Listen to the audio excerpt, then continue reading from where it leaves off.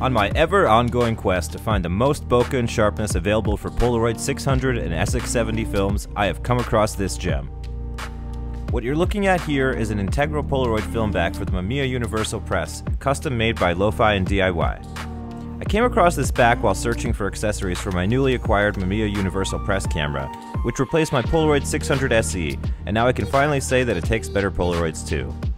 This back has the added functionality of also shooting I-type film, since it has its own power source with the 4 AA's in the battery compartment. There are some caveats, however, and we'll get into that in this video.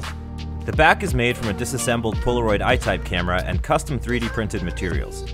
The creator states that he used 50% fill instead of 20% to make sure that it's built to last, and I can attest to that. The 3D printed portions felt strong and well constructed. The only issue I had with the build quality was that the camera he sacrificed to make the back had a bit of a floppy mouth where you insert the film.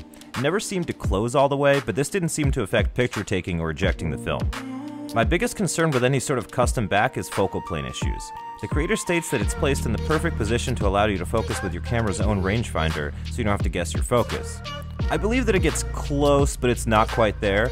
I'm not sure if this is my model particularly or some kind of design flaw, but I noticed that after focusing on something, I'd have to push the camera forward an inch or two for it to actually be in focus. For example, when I focused on something 5 feet away, the focal point would actually be more like 4 or 4.5 feet away. Unfortunately, I only noticed this about halfway into the shoot, so some of my images suffered from a slight lack of focus. It's a little bit annoying, but now I have my workaround so I can live with it.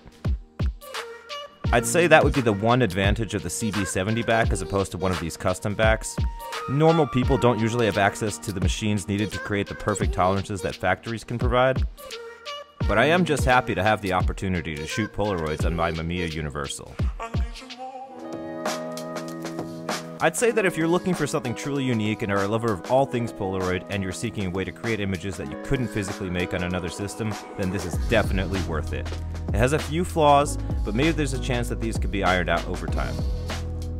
At a price point of about $300, it certainly undercuts the insane prices that the CB70 back is going for nowadays. Also, this guy has a really cool website for Polaroid nerds like you and me. I highly recommend checking it out.